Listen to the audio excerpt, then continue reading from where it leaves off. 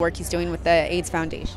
Well, Elton John is an amazing philanthropist, as we know, and I would rather go celebrate something that has impact than just celebrate to celebrate.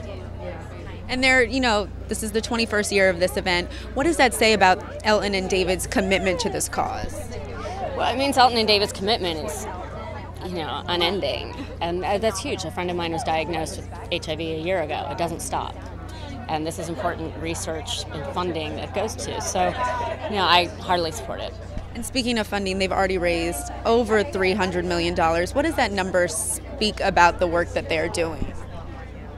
That just says that it's incredibly important. I think between Elizabeth Taylor and Elton John, they have done more in a lot of ways than the government has, and helped put pressure on the government to do more. And that just means that they're great humans. And you look beautiful tonight. I love your necklace. Tell me a little bit about what you're wearing. It's Jean Paul Gaultier and David Webb jewelry. I know it's like I want